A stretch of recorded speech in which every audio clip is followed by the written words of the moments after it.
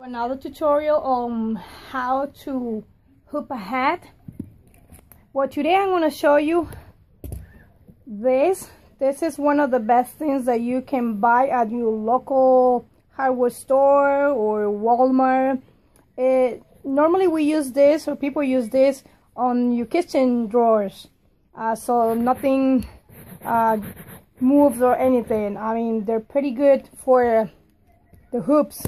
And once you place the hoop, it's not going to go anywhere. Normally when you place a hoop on top of a wood, it tends to move, or on top of any flat surface, they tend to move.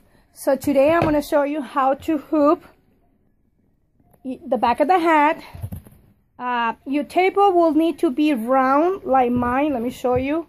My table at the end is round. I don't know if you can see it from there, but it's round.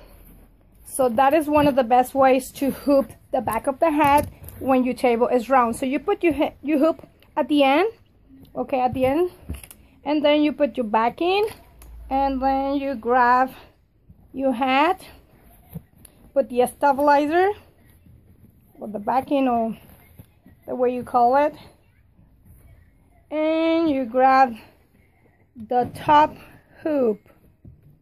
Okay, I have this here. And then you press.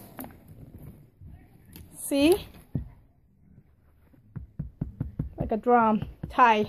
And then you take it to your embroidery machine. And this is how you hoop the back of a hat. Thank you for watching. EmbroidPrintnow.com